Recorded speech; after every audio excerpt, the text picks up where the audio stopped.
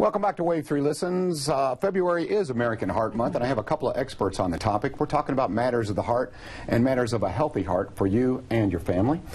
First of all, I'd like to introduce you to Carol Guilfoyle. Carol, welcome to the show. Thank you. And Alicia Rousseau, welcome to the show, ladies. Thank you. Thank you all so much. First of all, Carol, now you are a heart awareness consultant. Yes. Now that to me seems unique, but when I hear that you're from Clark Memorial Hospital, I know you guys are proactive, so that doesn't surprise me that you're cutting edge. Tell me exactly what you do. Well, I have a program at Clark Memorial called Heart Aware. People actually take an online risk assessment at our website at clarkmemorial.org.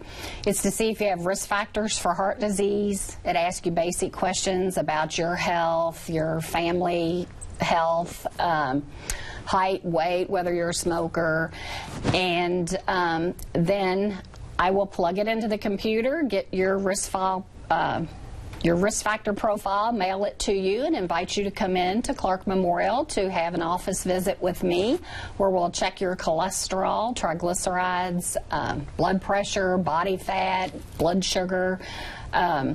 I can spend up to an hour with patients. We go over all your risk factors and do nutrition consultation for cholesterol. And sometimes people just also want somebody to talk to, and we talk about other things too. I like the sound of that, because it sounds to me like you're proactive. It's like, let's get in front of this before it's an emergency situation.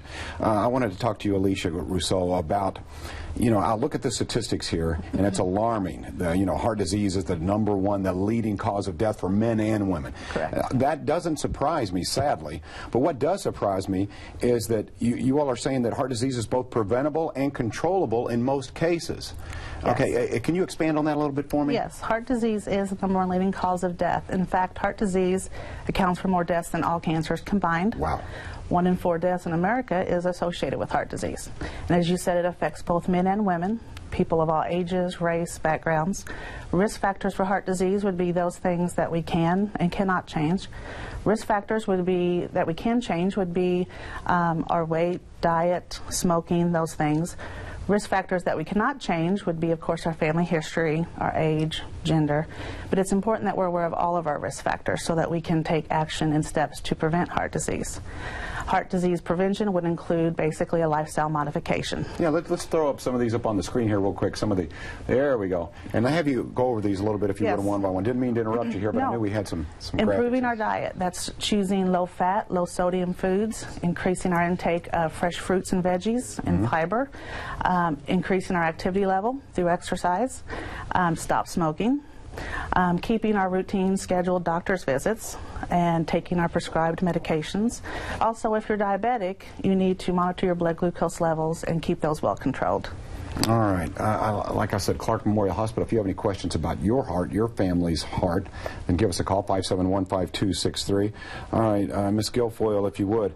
I'm curious, how much does genetics weigh into this? Obviously, we've talked about that family history, but then we talk about factors, as you mentioned, that you can control, like alcohol intake, the fact that you smoke or don't smoke, whatever that may be. How much of it is genetics? How much of it can we control, I guess, is my question.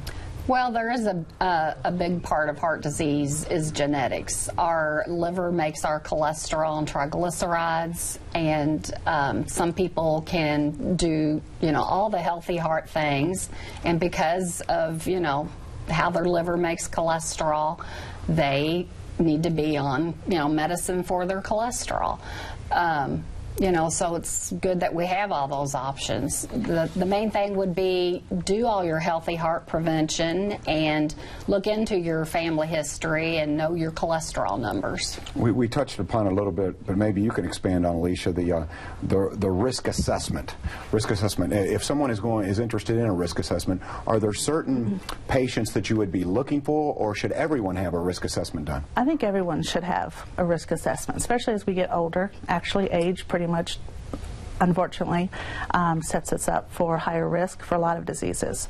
So of course anyone as they're getting older who'd like to participate in the screenings, anyone, as Carol mentioned, who has a strong family history, even if you yourself haven't exhibited any symptoms or signs of any problems, if you have a strong family history, you need to be proactive and stay on top of that.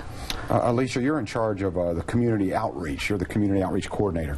What does that entail exactly? Obviously, I think being on a show like this and raising community awareness, I know that's big for Clark Memorial. We appreciate that. But what other kind of activities are you in charge of? Well, that's a big thing. It's just getting out there in our community and letting them know our services that we have. And Heart Aware is one of them. It's a free service, so we like to get that out there. Anyone can participate. Also, we have our Mended Hearts support group, and that is held monthly, and it's for those folks who have already suffered a heart event, whether that be a heart attack or heart surgery. It's a way for them and their family to get together and share support and encouragement, to get information, education, and inspiration to stay on the path to being healthy. And just lots of other events that we get out there, and we try to make people aware again of our services and what we can offer them and connect them to the right resources that they need. You know, we talked in the beginning, and we tied in Valentine's Day with Heart Awareness Month, and I know for some that may be silly, but the heart is a complex organ. There's a reason why people talk about coming from the heart. Stress related, emotion related. How much does that weigh in? Carol, if you would, tell me a little bit about, when you see folks who come from a job that may be high in stress, such as probably yours if you're in the medical field, does that really, to me, really damage the heart, a high-stress job?